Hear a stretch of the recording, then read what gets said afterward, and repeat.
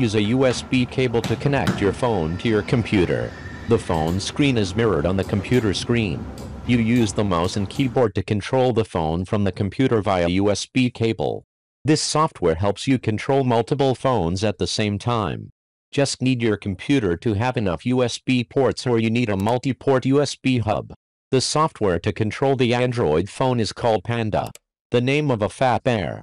You download the installation package as a compressed file. Unzip the file and install.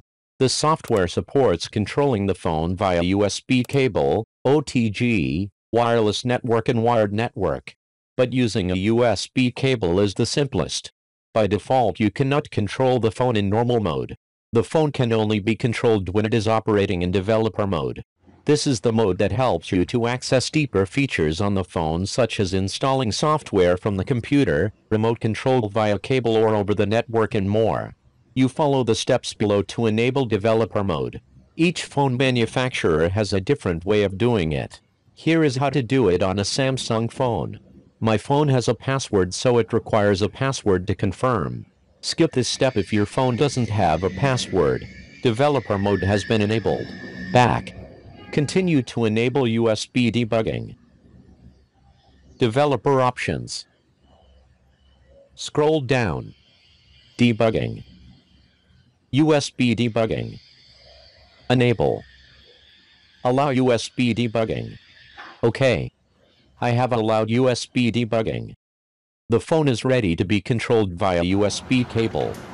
You use a USB cable to connect your phone and computer together. You make sure Panda software is running. Allow USB debugging. Allow access to phone data. Allow USB debugging. It repeats twice and you allow it. The computer has detected the phone, my phone. It will look like this. And I just use the mouse and keyboard to control it. You zoom in the screen. Use the mouse to control the phone as when you use your finger to control directly on the phone screen. Not only that, you can create a record of operations and run it for the next time. This method helps you simplify repetitive tasks. Or you create a scripts on multiple phones. For example, I record the steps to open the browser.